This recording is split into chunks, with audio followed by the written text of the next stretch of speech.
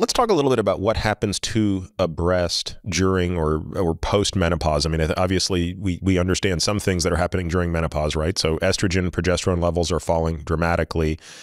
Presumably, there are anatomical changes occurring in the breast as the breast no longer needs to maintain the infrastructure for lactation. Anything worth talking about there specifically as it pertains to increasing risk? Only indirectly.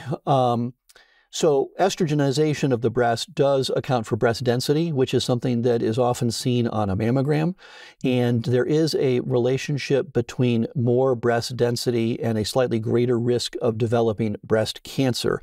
Presumably that relates somehow to the woman's lifetime exposure to estrogen. And so postmenopausal women who have more dense breast tissue on mammogram are at slightly greater risk of developing breast cancer. And it's not simply that the density makes it harder to see the breast cancer.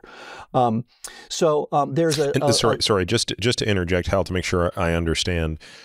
Is estrogen controlling ductal density, or is it actually? It's more about the soft tissue component of the breast. The ductal issues. The actual fatty tissue? Yeah, I mean the ductal. There, in a premenopausal woman, obviously with the monthly cyclical variation, the breast will have changes in both the ductal tissue and the other tissues. And I want to be clear, if anybody listening to this is an embryologist or a breast surgeon, they're rolling their eyes here because I'm not going to get all the details correct. But in broad terms, there is monthly change in the breast architecture and tissue. But for postmenopausal women on the screening mammogram, that density reflects the fibrous tissue, the fatty tissue in the breast, not specifically the glandular tissue. Okay.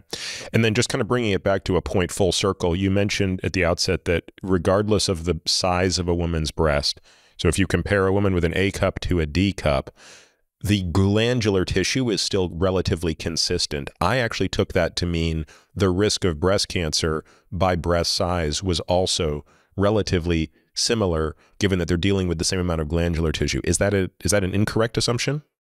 No, that's a correct assumption.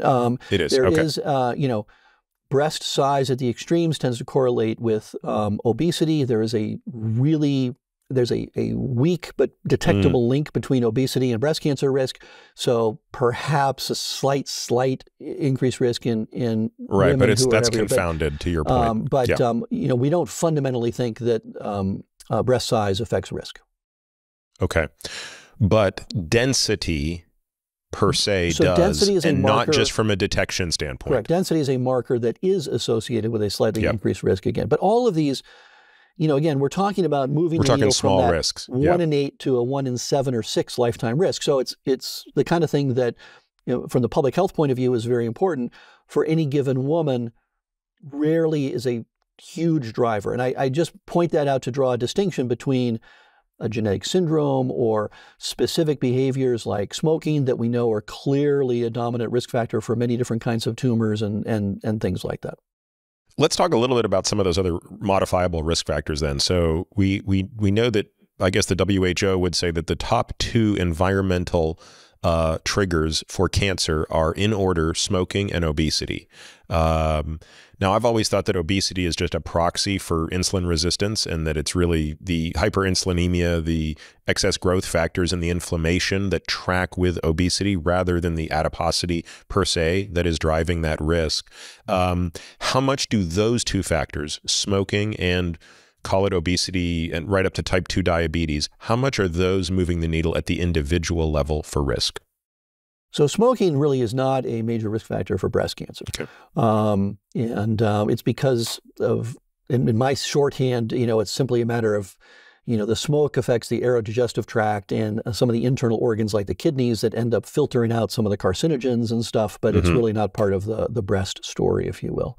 Obesity, as we mentioned, is a relatively weak risk factor relative to many others, and certainly not one that has allowed us to, say, for instance, stratify patients for high-risk screening versus not, or offer reassurance to a woman that she is not at jeopardy for breast cancer because of lean body mass or things like that.